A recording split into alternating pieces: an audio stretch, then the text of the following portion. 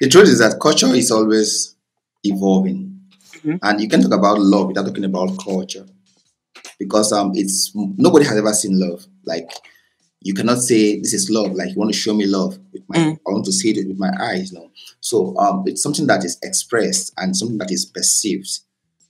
You know, so and this perception of love have to do with culture generally. Mm. If culture is evolving, is constantly evolving, the way we perceive love, the way we express love will also keep evolving, and we are at a phase where there is an interchange of culture. You understand? Just as we keep on exporting and importing religion, we keep government keeps changing education, we keep studying together, we keep the media is also a very important culture shaper also. So we get to view the media. So I watch Z World, for instance, and I begin to see how they express love and all that. So it's understandable that the way we perceive love, the way we express love, will keep evolving as culture keeps evolving. There is no way we are going to. There's no way we are going to express love the way our parents did, and there's no way our kids are going to express love the way we do express love today, right? I feel like love is love is very, like I said earlier, it's very different for different people and different cultures and different times. I feel like, Mhm. the love that I actually, value a lot is the one that is not expressed verbally. So I prefer the love that, that's shown through action, you Okay. know.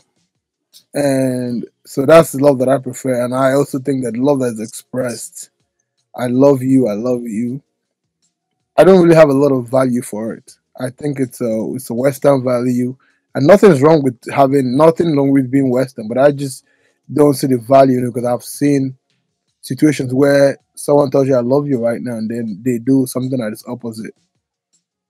That shows that they just said so. So I just feel like it's a sensational feeling of the moment Mm. that can change.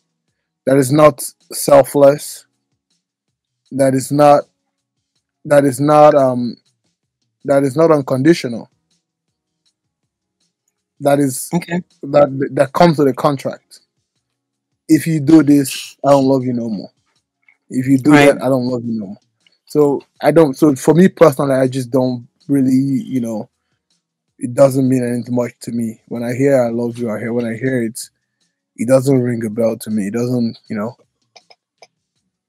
I prefer the love that I see it, I feel it, I know it's there. Okay. Yeah. Okay. So so leader, should I? Go So ahead. what will you say about someone who is not maybe it's not speaking love to you, it's not expressing it verbally? This person is actually expressing this love, like you see him act or her act it out towards you today, and tomorrow they are no longer acting it out to you the way they did yesterday. So what will you say about that? It's they didn't do I, it I, verbally I, this time. But yeah, I will they not just changed. realize that Something changed. I will not realize that the love is not there anymore. I'll realize there's a problem. And if it's something we can work on, then work on it. If it's something that, I realize there's a problem, now then I will know that, that I'll feel it.